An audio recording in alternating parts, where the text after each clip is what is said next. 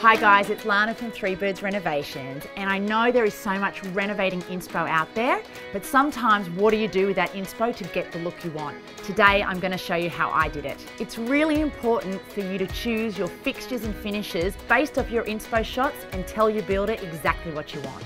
At Three Birds Renovations, we always make sure that we tell our builder exactly which products we want him to use to achieve our desired look. Here's the image I used to inspire the space down the side of my house. I knew I wanted a white deck, but it had to be durable, so the Hardie deck ticked both those boxes.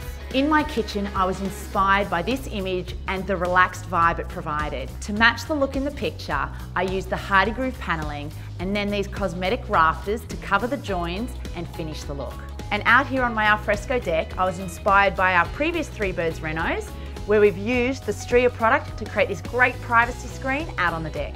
So my final tip for you guys is it's great to get your inspo, but don't stop there. You need to find the exact products you want and tell your builder which ones he needs to use to achieve your desired look.